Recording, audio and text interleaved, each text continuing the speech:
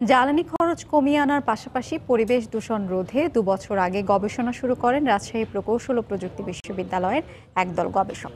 প্রথমবারের মতো দেশে হাইব্রিড ইলেকট্রিক গাড়ি উদ্ভাবন করেছেন তারা। পৃষ্ঠপোষকতা পেলে এগুলো বাজারজাত করা সম্ভব বলে মনে করেন তারা। রাজশাহী থেকে বিস্তারিত জানাচ্ছেন সাইফুর রহমান রকি।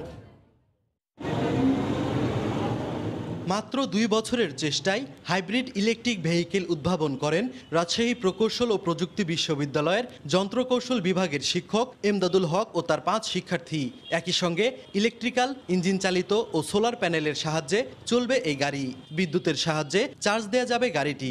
বিশ্ববিদ্যালয় মঞ্জুরি কমিশন থেকে একটি প্রকল্প পাওয়ার পর ২০১৭ সালে কাজ শুরু করেন গবেষকরা। পেট্রোলের ঘাটতি এবং আমাদের যে পরিবেশ দূষণ হচ্ছে প্লাস গ্রিন হাউস ইফেক্ট, এগুলোর উপর বেস করে আমরা এই গাড়ি নিয়ে কাজ করেছি।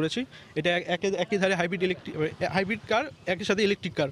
রুয়েট শিক্ষার্থীরা জানান, একটি পরিত্যক্ত গাড়ি ব্যবহার করে হাইব্রিড গাড়িটি তৈরি করা হয়েছে।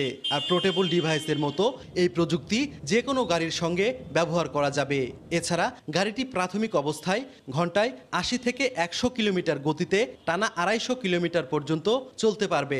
ইন্টেলিজেন্ট সিস্টেম করা, যাতে করে আপনার যিনি আর কি এটা ইউজ করবেন তিনি যাতে নিজের ইচ্ছা মতো এটা সুইচ করতে পারেন। ওভারঅল ফুয়েল কনজাম্পশন অনেক লো হবে। লক্ষ্যটা থাকবে যে সর্বোচ্চ লেভেলে এটা নিয়ে যাওয়ার পরে আমরা হয়তো এটা মার্কেটাইজ করার একটা পরিকল্পনা করব। পৃষ্ঠপোষকতা পেলে গাড়িটি বাণিজ্যিকভাবে বাজারজাত করা সম্ভব বলে মনে করেন যন্ত্রকৌশলের এই শিক্ষক। উদ্যোক্তা যদি থাকে যে যারা এটাতে রিসার্চ অ্যান্ড ডেভেলপমেন্টে R&D সেক্টরে তারা কোঅপারেট করবে, তাহলে দেখা যাবে যে এই রিসার্চগুলোকে আরও অনেক দূরে এগিয়ে নেওয়া যাবে। পরীক্ষামূলকভাবে এই গাড়িটি হাইব্রিডে রূপান্তর করে ব্যবহার উপযোগী করতে ব্যয় হয়েছে প্রায় ২ লাখ টাকা।